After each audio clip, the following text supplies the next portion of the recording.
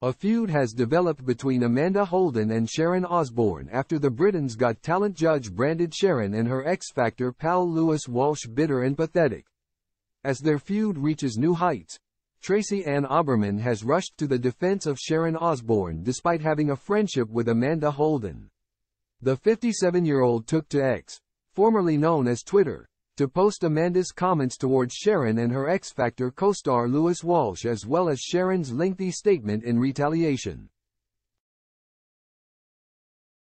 Sharing her thoughts, the former EastEnders actress penned, "Normally hate showbiz nonsense, but this is BL*die sad. No woman should drag another woman under in this industry. It's hard enough as it is. Miss Osbourne has been a working icon from before most of us left school and works her butt off to stay in the work limelight too. Support each other please. Women supporting women is what it's all about these days.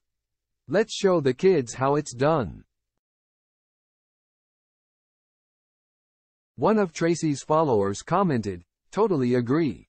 We should be straightening each other's crowns, not kicking them off." She responded, "But at Mrs. Osbourne is class. Always looked up to her work ethic." Tracy's comments come as a bit of a surprise considering she's friends with the Britain's Got Talent judge.